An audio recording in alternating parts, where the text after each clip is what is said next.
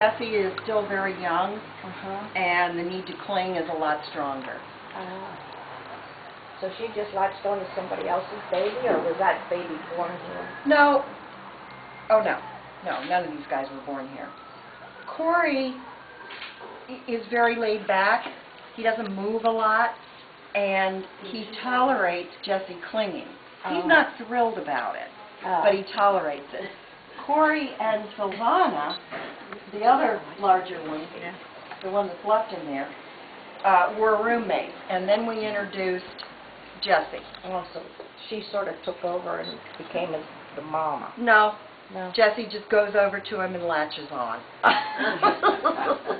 But with three-finger sloths, they're not like two-finger. A two-finger baby goes over and tries to latch on to another two-finger, and unless you've got the roommate personality match situation going, there's going to be a lot of biting.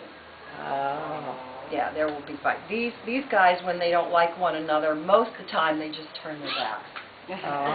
And he does nothing to encourage Jessie to get on it. Not the collarbone, honey.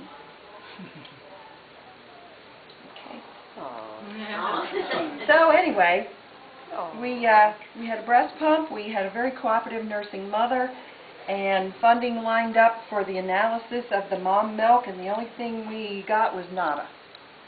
You can't get milk out of a female unless you're a baby sloth and you're sucking really hard. Wow. A baby sloth is born with all its hair. Its eyes are open, its teeth are in place, and will grow throughout its lifetime. They scramble out of the womb on the last contraction onto mother's chest. She does not hold them. So the minute they're born, they have to cling. And that is instinctive, hence this. They're clinging to me not because they love me so much, but because it's instinctive. They're going to cling. Some of them love me. Oh, I'm sure. Yeah, some of them love me.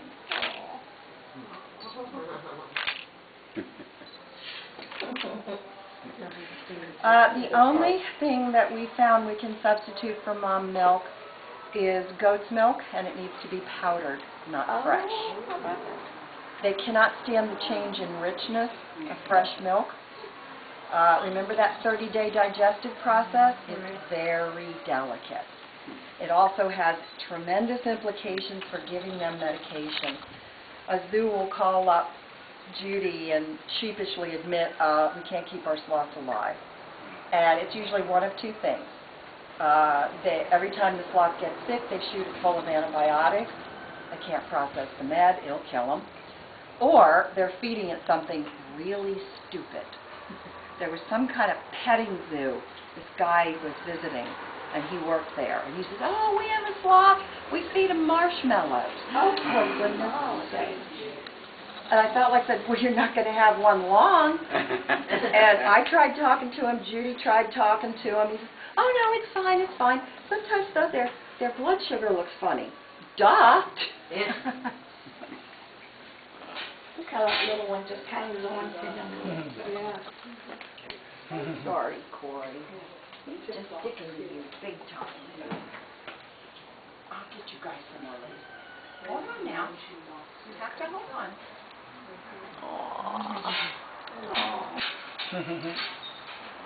Now, will that baby just hold on all day long, or will she? Nope. No, there's no food left, and Jessie's a chow hound. I mean, I had all kinds of leaves in there when I came on duty this morning, and I'm going to have to get them some more because they're silly. Jessie probably eats more than the bigger one. The bigger one? Yeah. Quite the little chow hound. Corey came to us clinging to his mother. A local business owner saw mother and baby fall from a tree. Well, it's pretty unusual to see an adult sloth fall unless a branch breaks. Then you would get a fall. So they went over, they were fine, they boosted them back into the tree. Mom fell again, and at that point they rightly assumed something was wrong.